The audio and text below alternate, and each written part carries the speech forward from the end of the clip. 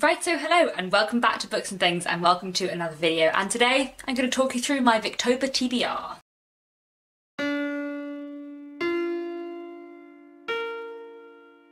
So Victober, if you don't know, is a month-long readathon hosted throughout the whole of October where me and the other three hosts encourage everybody to read as much Victorian literature as they can. So Victober, as I said, is hosted by me, by Ange from Beyond the Pages, Kate Howe and Lucy the Reader. I'll link all of our announcement videos down below where you can find out more about the challenges. So as every year, I have quite an ambitious TBR for Victober. There's a lot of Victorian literature that I'm very excited to read this month. There are 15 books I have on this TBR. I don't think I'm going to get through all of them, especially because some of them are really quite long, but I am quite excited to get to all of them, so we'll see how many I actually get through and we'll see how Victober goes. So this year, as every year, we have 5 challenges for Victober. The first challenge is Ange's challenge, which is to read a book by a Victorian female author, and as a bonus, one that is new to you. Then Kate's challenge is to reread a Victorian book. My challenge is to read a Victorian book under 250 pages and or over 500 pages.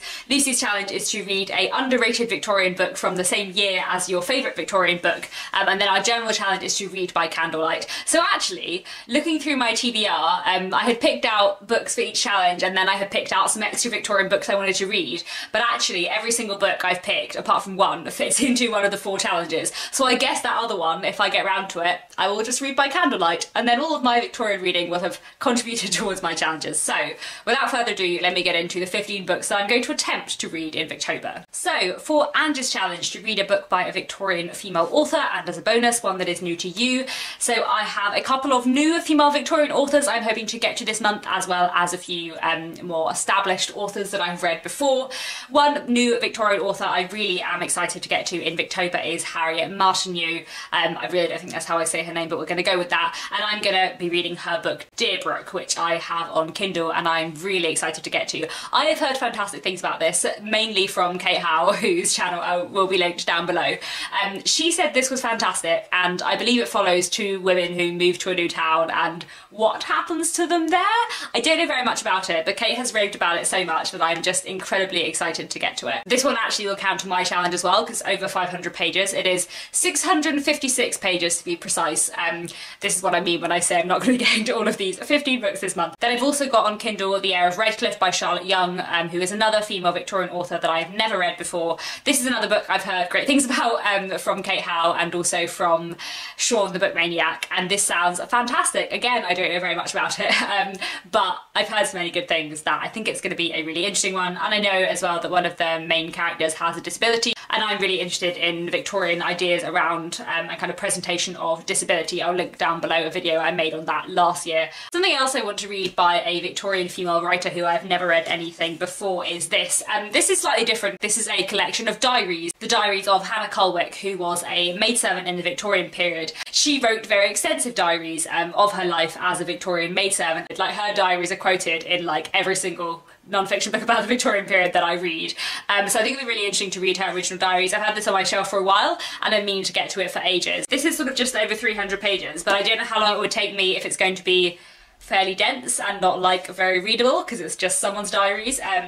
But I'm excited to try this out this month, so hopefully I'll get to some of it, and if I don't finish it then I could like finish it off in non-fiction November as well, though I seem to recall I said this last Victober and I still haven't read it a year later, so we shall see. Then 2 Victorian female authors I'm also hoping to get to, both of whom I have read things by before. One is Frances Milton Trollope, who is the mother of Anthony Trollope, one of my favourite Victorian authors. I've read one book by her before, The Widow Barnaby, which I really liked, and I'm hoping to read Michael Armstrong Factory Boy this year, which is 454 pages and I have on Kindle, and is an industrial novel, and I really enjoy a Victorian industrial novel. I believe it follows the life of a boy called Michael Armstrong who works in a factory, and because I'm really interested in kind of industrialisation during the Victorian period, I think I would really enjoy this one. However, I think this might be the 3rd year it's been on my Victober TBR and I haven't managed to read it in the meantime, between Victobers, that I have managed to read something else by her. So do I think I'll read it this year? I don't know. We shall see. Then one other book I'm really excited to get to, which I definitely think I will get to in Victober, is John Halifax, Gentleman by Diana Mullet-Craik. Last Victober I read Olive by Diana Mullet-Craik, and it was the first thing I'd ever read by her, and I loved it. It's like absolutely one of my favourite classics of all time. it just completely astounded me so much, and I absolutely adored it. And because I loved that so much, I'm just like desperate to read something more by Anna Millett-Craik. I've heard interesting things about John Halifax Gentleman. Again, it's not a book I know masses about, but I just really want to read something else by her because I loved Olive so much. And to my surprise, considering she's not very well known and a lot of her books are not in print, there is an audiobook on Audible of John Halifax Gentleman, so I think I'm going to get it on audiobook and listen to it. The book is 592 pages. So again, actually, yeah, counts for my challenge as well. Quite a long one. And it's 23 hours, but I reckon I could definitely fit 23 hours into Victober and possibly at least start another audiobook as well. So yeah, I'm really excited to read more by Anna Millett-Craik, and I think this would be like a priority for this month. Moving on to Kate's challenge, which is to reread a Victorian book. There are 3 things I'm hoping to reread in Victober, and 2 of them are plays by Oscar Wilde, because these are the group read-alongs that we're doing during Victober. We are hosting 2 read-alongs of The Importance of Being Earnest and A Woman of No Importance.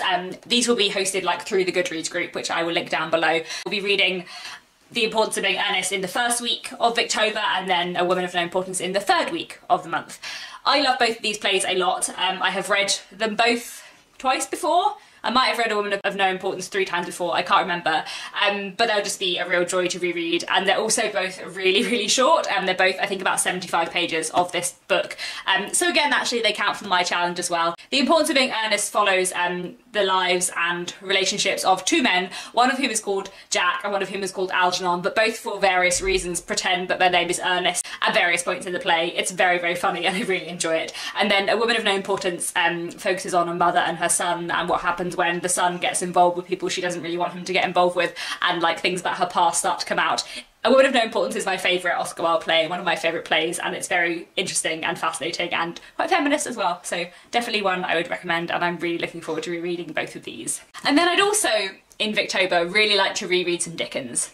So I have been like constantly rereading Dickens over the last 3 years, in that I hosted first my 18-month-long serialised read-along of Charles Dickens's Our Mutual Friend, and then I hosted another 18-month-long serialised read-along of Bleak House. The Bleak House read-along is finishing up as we speak, but like, although I have reread Bleak House and Our Mutual Friend by Dickens in the last 3 years, and I did also reread Great Expectations at some point as well, I just feel like I haven't read very much Dickens in the last few years because I did those 2 big read-alongs that really spread out the Dickens, and I really just want to like reread a Dickens in a short compressed space of time and like really soak it all up and read a Dickens in just like a few weeks time. I think that would be really great. So I haven't entirely decided yet which Dickens I'm going to reread. I think I'm probably going to reread Dombey and Son, which is my 2nd favourite after Our Mutual Friend. It's been about 5 years since I last read Dombey and Son. I've read it 3 times before. I think this will be my 4th read, and I really, really love it,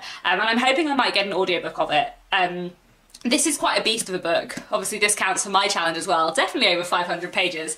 It is, yeah, about 900 pages. I'm considering listening to it on audiobook because I really, really enjoy rereading on audiobook. The audiobook that I've found on Audible is 41 hours long, so that's quite a long audiobook. I don't think I'll be able to get through both that and John Halifax Gentleman in a month, but I might do. And if not, I might listen to John Halifax first and then just see like how far I can get through Dombey and Son in October and then carry on the rest into November and finish it then. Just because I really want to read a Dickens and like fully immerse myself in a Dickens. And I think Dickens works so well on audiobook because his books are sort of partly designed to be read aloud. So I just think it'd be really nice to listen to a Dickens audiobook. So hopefully I'll reread Dombey and Son. I'm excited for this one. Moving on to my challenge, though I realise, already mentioned several books that fit into my challenge that are under 250 pages or over 500. So a few of the short books that I'm hoping to get to this month, which I think I will definitely get to because they are really short. This is Flatland by Edwin Abbott. I'm quite excited for this. I've been meaning to read it for a very long time. It is a Victorian book that is sort of about maths, set in this weird 2D world where I think men are squares and women are lines. I don't know very much about it, but I hear it's very interesting, and Libby Stevenson, whose channel I will link down below, raves about it, so I'm curious. This is very, very short indeed. It is 118 pages, so I think I can definitely squeeze this into Victober, and I'm looking forward to this one. I might like read this on the first day to give myself a sense of achievement. Then I also have News from Nowhere by William Morris. So News from Nowhere itself is just like 227 pages, but this also does contain quite a lot of his other writings, so I'm interested to read them at some point, but I think I will focus on News from Nowhere this month. So News from Nowhere is a Victorian work of science fiction, I guess, or maybe dystopian or utopian, I'm not sure which it is, but it follows a Victorian socialist who wakes up one day in 2102 and the world has really changed, and it follows what's changed in the world and the new world that he finds himself in. I think it's gonna be really, really interesting. I really like William Morris, like, as a figure. I've read some of his lectures and I also like love his designs and his craftsmanship and his wallpaper, like it's just beautiful. So I'm really interested in William Morris like as a person, so I think it'd be really interesting to finally read News from Nowhere. This is definitely a priority this month. Then I also have The Light That Failed by Rudyard Kipling. This I'm very intrigued to read. Last Victober I read Kim by Rudyard Kipling and I really enjoyed it, so I'd like to read something more by him. And this is, I think, just under 200 pages long, so I definitely think I should be able to get through this. I believe it follows the life of a man who is an artist and who is going blind, which I think will be really, really interesting. And again, like I said, I'm fairly interested in sort of Victorian representation of an exploration of disability. So I think this is going to be a really interesting novel. And yeah, I like Rudyard Kipling and I'd like to read some more by him, so hoping I will get to this in October. Then on to two longer books I have for my challenge, which are over 500 pages, along with the few that I have already mentioned previously. One is Armadale by Wilkie Collins. This is nearly 700 pages, so quite long. I don't know very much about this, but I believe that one of the central threads in it follows a kind of fallen woman, which is something I often find quite interesting in Victorian literature, so I'm looking forward to Armadale for that. And also because, like I said, I want to read more Wilkie Collins. He's an author who I find really up and down for me. Like, I've read some fantastic books by him that I loved, and then I've read some books by him which were a bit off the wall. This is probably not like my biggest priority this month. If I don't get to it, I won't be devastated. And I have a copy on my shelf now that I borrowed from my mum, so I will read this at some point, and if I don't get to it in Victober, I might get to it later on in the year. And then, of course, as with every month this year, I need to read an Ange Trollope book in Victober, and that is hopefully going to be The American Senator, which is just over 600 pages, I think. So again, perfectly fitting in for my challenge, and hopefully I'm going to be buddy reading this with Jenny from Bookish Shenanigans. I'm really looking forward to this. I won't lie, I know nothing about it, but now I've got to the stage where I happily go into all Trollope books knowing nothing about them, because I love Anthony Trollope and his writing is fantastic, and I don't mind if I don't know anything about his books. I still know that I'm really going to love them. Also, I assume one of the main characters is an American senator, and in several of the Anthony Trollope books that I've read, there are American characters, and he talks very, very interestingly about differences between 19th century Britain and America, and especially like cultural differences, which I find fascinating, so I expect there will be lots of this in this one. I should say, by the way, if you're newer to my channel and you might not know, because you might not have had me speak about this before, one of the reasons why sometimes I will say I don't know anything about this book is because I very purposefully don't read blurbs of classics, because I find that blurbs on the back of classics or like online for classics are often really, really spoilery, because there's this kind of assumption that, oh, it's a classic so the plot doesn't matter, which really frustrates me. But it does mean that, like, sometimes you read the back of a classic and it will tell you something that doesn't happen until more than halfway through the book,